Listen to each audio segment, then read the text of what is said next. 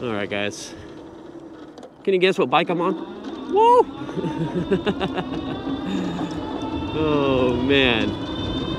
I was not going to make a video today, but man, so many of you guys requested on my Facebook, on my Instagram, to make a video on this bike ASAP. And I'm like, there has to be a video on YouTube somewhere of it because I've seen people in the group chat have it. Well, let's see how it is over this bump. Oh, a little rough. So I went on YouTube. Holy crap, there's not a single video of this bike other than someone putting music over it. And then you just see the bike, like people walk around it, just music. No one says anything about it. This is legit the first video that's gonna be on YouTube of someone actually riding a production model, not a prototype, and showing how it is. Now, this is not a review video whatsoever. While we almost got hit on it, I do not want to get hit on this bike. It's too gorgeous looking. We got the carbon fiber, we got the 2 batteries, we got a lot of stuff. So far, I love it. There's a lot of stuff I don't like about it. So I'll give, oh God, we're off. There's a lot of stuff I like and don't like about this bike. Hands down, it's gonna remind you of the Aerial Rider Grizzly. Like, what else can I say? This is literally an Aerial Rider Grizzly, just sexy as hell looking. Woo, all right, a lot of rattle going on. Definitely a lot of rattle. Now I have the keys up here, so the keys are probably gonna rattle, but I hear a lot of other noise coming on from the bike. Now, some of the stuff that I talk about on this video, I'm also gonna be repeating on my YouTube review of this bike. So, just spoiler alert, if you watch the second video that comes out after this, which will probably be in like a week or two, because I got another e-bike I gotta review as well. So first off, this bike, I got it when it was about, I think, 3,000 on pre-order, like the early pre-orders. It was like 4 months ago. It took about 4 months to get here. Oh God, this guy better pay attention to me. They were really quick to get back to me, but they were just waiting on their shipment. So 4 months to get the bike. I didn't pay as much as you guys will now because the bike is now $3,400. It went up in price. And it also doesn't come with the carbon fiber that's on here as well. You're gonna be getting the standard panels that don't look as nice as this. That's an extra $500 if you want the carbon fiber, but let's be real, that's a cosmetic piece, and this is real carbon fiber, it's legit. But this also has a dual battery setup as well, and if you want the dual battery setup, you're looking at an extra $399. But it's a pretty good battery, 52 volt and 20 amp hour for 400 bucks. You can't beat that price for the secondary battery, but that's also gonna make the bike $3,800 without getting the carbon fiber panel. Add another $500 onto that, so it's a lot of money.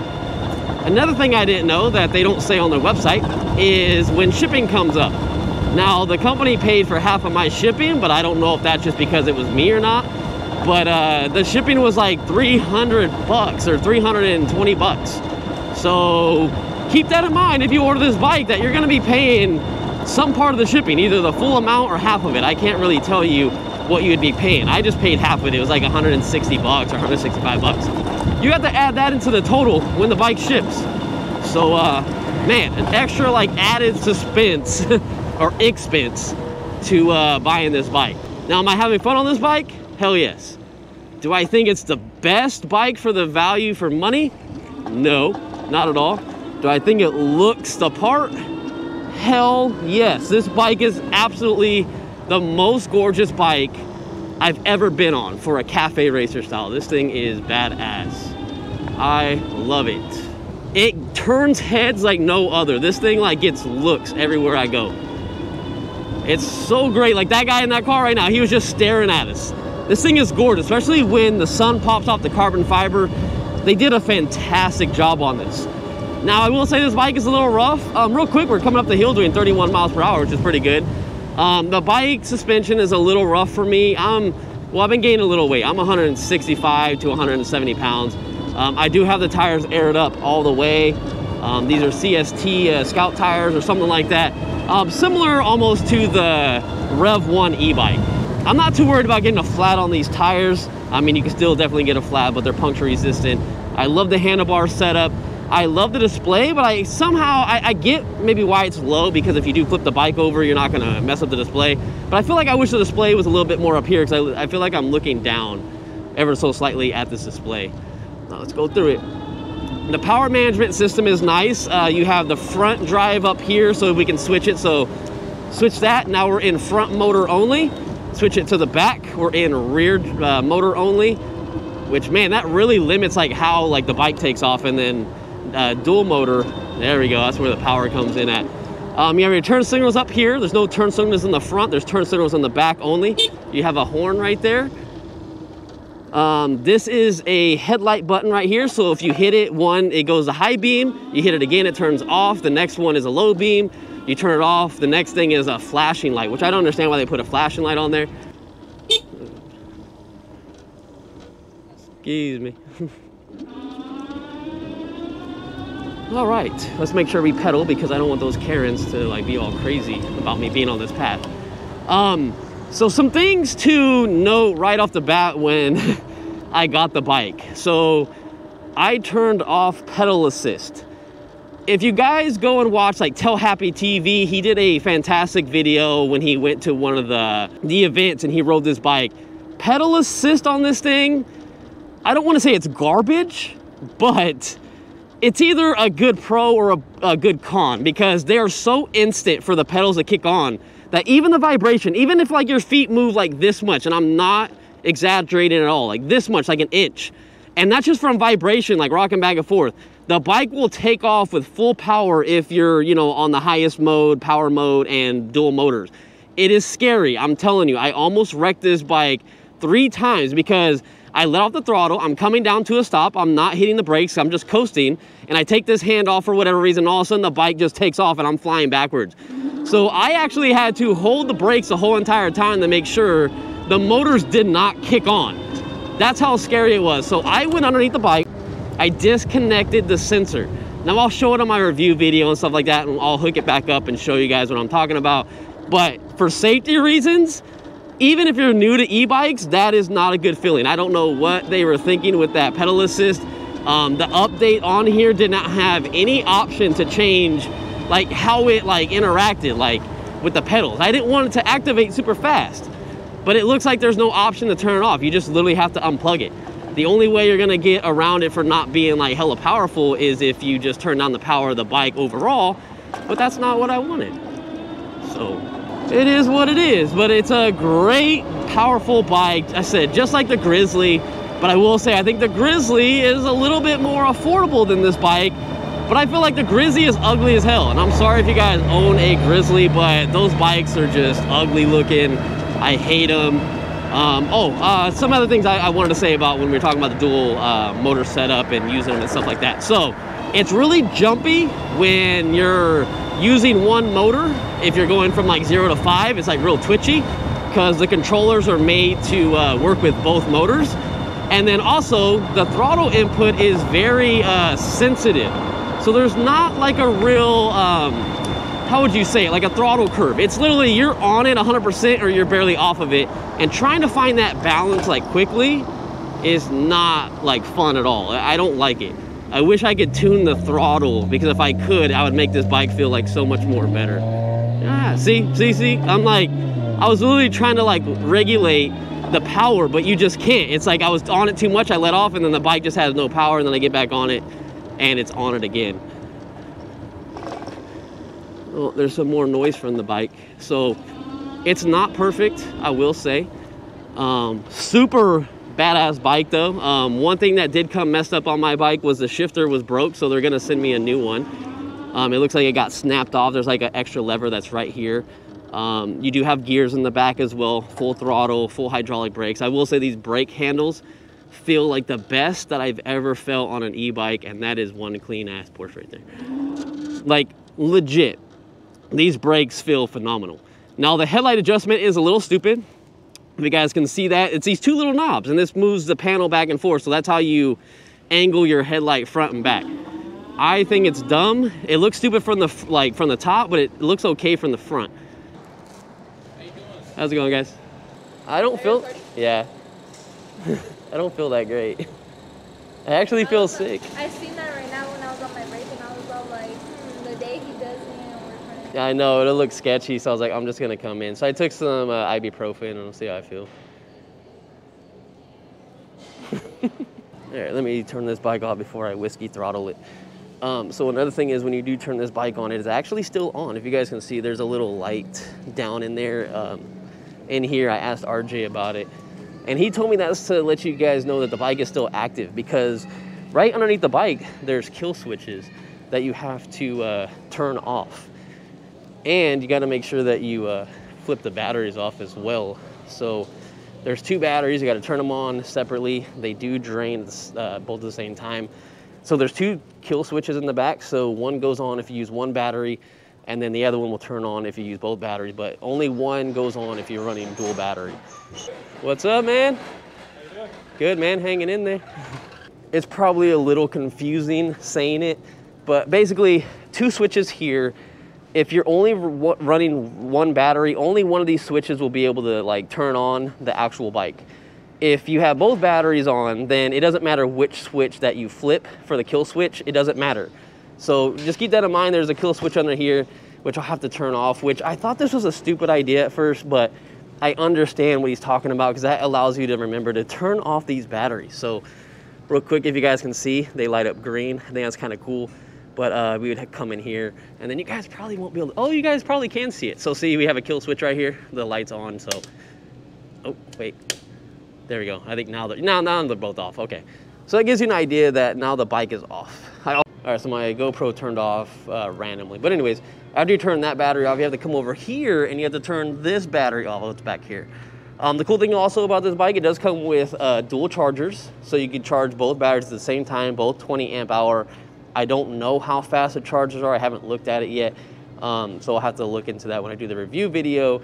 The brake light does work with the brake levers, and the turn signals have like a little indicator that comes all the way from this side, goes this way, and if you do the other turn signal, it slides from this side. The worst thing about this bike right now is the turning radius. Look at this. That's your turning radius. It's pretty bad. It is not good, and check this out. They had to actually cut the carbon fiber, if you guys can see that, on both sides, because this little piece, which I don't understand, it's like a shim. I wonder if they had to put that in there when they tighten these down.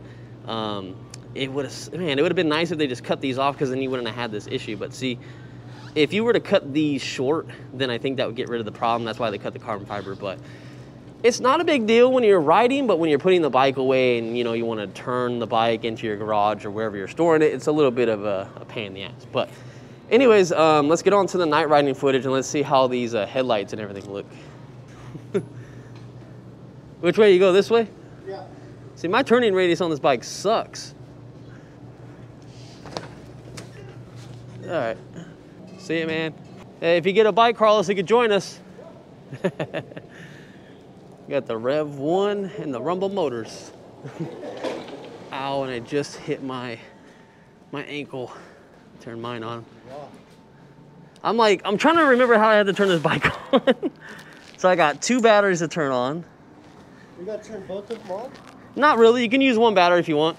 And then I got the kill switch. Like, once that's on, then the bike's on. I got 3 ways to turn this bike on. Then we're good. I do wish this display was like higher, because I feel like it's too low. I wish it was like more higher. You have to be looking down more. Yeah, because I can't do this, because then I can't see it. But I just feel like it's too low. But maybe they did that if you wreck. It's not too high, and this will hit before that. I don't know. Yeah.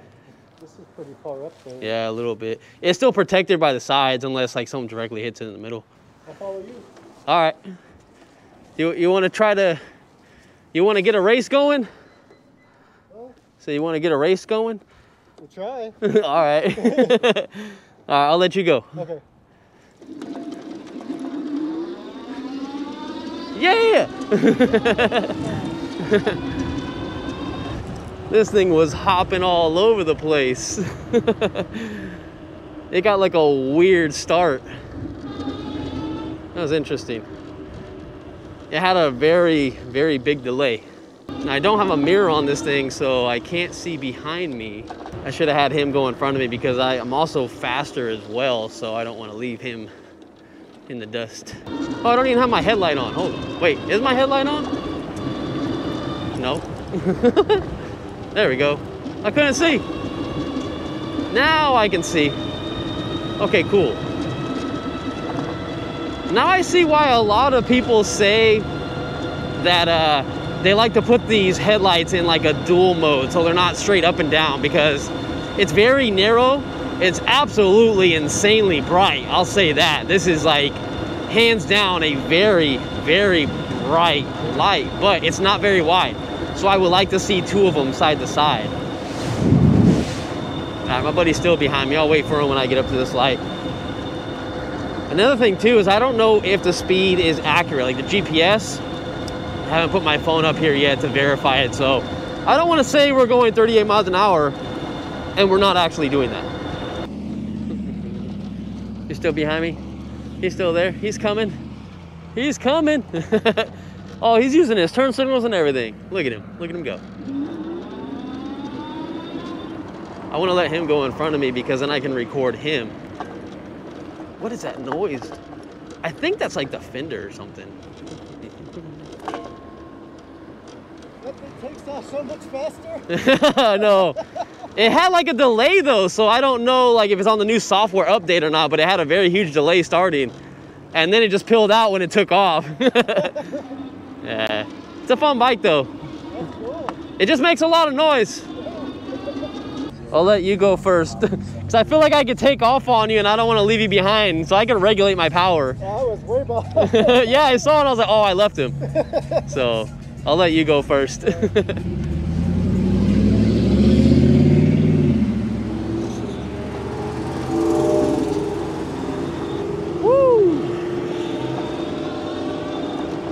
All right, yeah, so from like 0 to 3, what I'm noticing right off the bat is, yeah, it just has a very weird like takeoff where it's just like it hesitates. And I'm in a dual motor setup.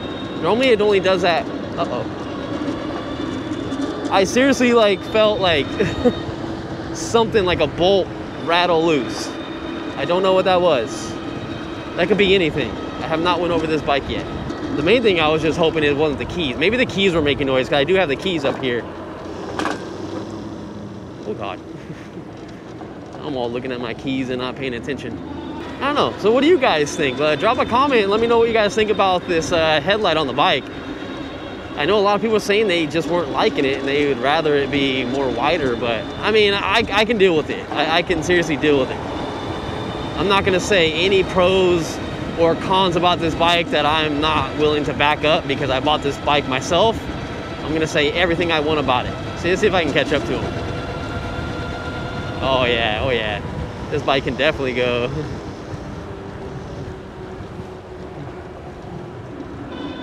Definitely, this bike can go faster. See ya, man, be safe. So I feel like he was doing like 34, 35, where this thing is just gonna stay at like 38 miles an hour all the time. Uh-oh. Because we do have a dual battery setup, so I'm not too worried about losing range.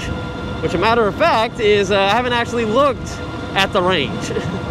So I need to see like where we're sitting at right now. So, oh, okay, so it's very, very tiny. It's super hard to see. 56.0 volts. So that's where we're at right now. All right. Oh, 56.2 volts. What is full? Like 58.8? We've only went down like 2 volts roughly. And I went to work, which was like 6.5 miles, almost 7. That's not actually bad at all. Not bad at all. I feel like I could get some decent range on this bike. Yeah, there's a massive delay when it picks up. It's very weird. I'm pretty sure RJ told me I was on the latest software. Woo! I should be paying attention to the road, especially on a road that I do not come down when I go home. I do not take this road. Every time I do come on this road, I do not stay in the bike lane. I'm always on my Surron or my Onyx or the Super 73. I don't ever stay in the bike lane over here, so I gotta be very careful. The motorcycle guy, oh dang! He waved at me. It's probably the helmet. He probably saw the LEDs. I got the LEDs going and stuff like that. I definitely think the next thing I gotta do ASAP is we have to put a mirror on this bike. If I'm gonna be riding it, doing some videos on it, I can't see anything.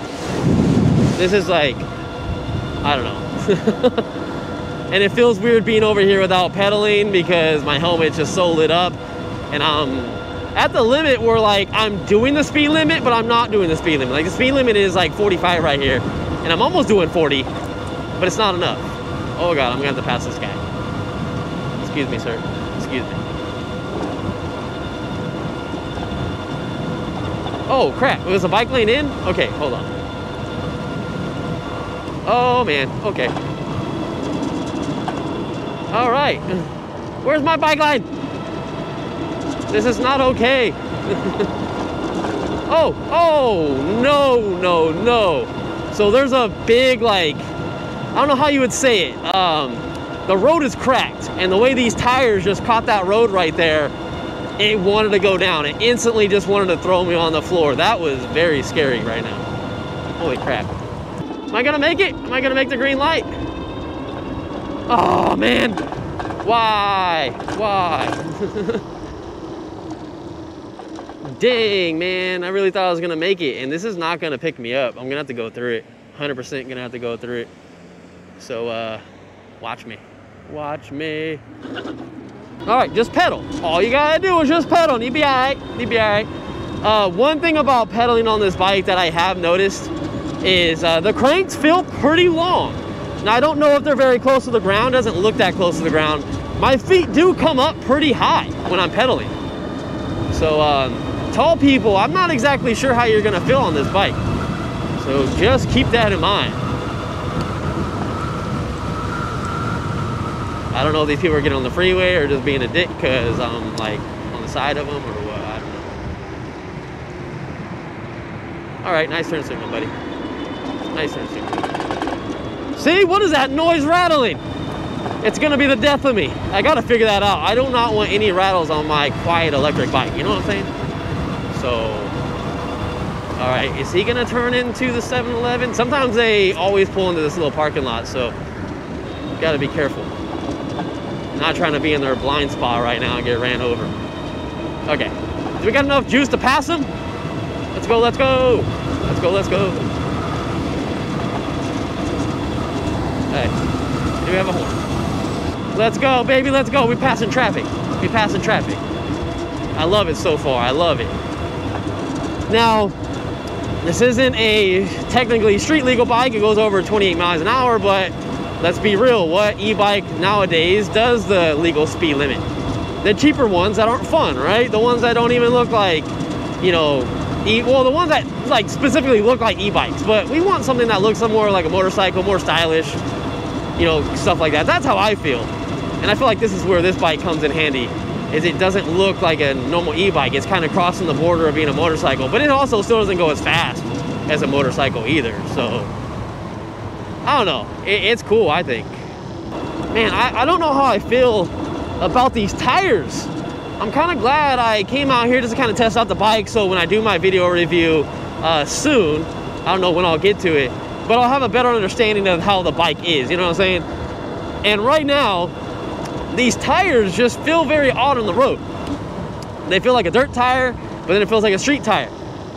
But it's kind of all over the place, especially with like grooves in the road and stuff like that. I'm not a big fan of them so far. I'll take the Rev 1 tires all day long, and then obviously I would put some like scooter tires and stuff like on this bike, and you'd be set without getting a flat. That's actually something I would probably like want to do. I don't know, I'll figure it out. But I definitely want to make a lot more videos of this and fix whatever's in the front. But that's pretty much it, guys. This is just a surprise video to show you what bike I'm currently riding right now, because I know a lot of you guys have just been up my butt. Not physically, but just, you know, I seen your guys' comments. Trust me, I want to put out the content that you guys want, and I'm trying to do that right now for you. I really love the brakes, man. That's my favorite thing. Absolute favorite thing about this bike is the brakes. And obviously the looks, we already talked about it. The looks are hands down, this is the best e-bike for looks I've ever had, other than my custom Super 73, but I put a lot of money into that thing. I don't think I would ever really do anything to this. Like, yeah, you could put a 72 volt on here, and you could put a big battery in the frame because it's set up kind of like the Super 73 in a way. But I'm probably not gonna do it. It's not really something I really plan on doing. See how it has that jumpiness to it? I'm gonna try that again. I wanna show you guys. 1, 2, 3. Huh. That's weird. That's very weird. I don't know what update I'm on. I don't know.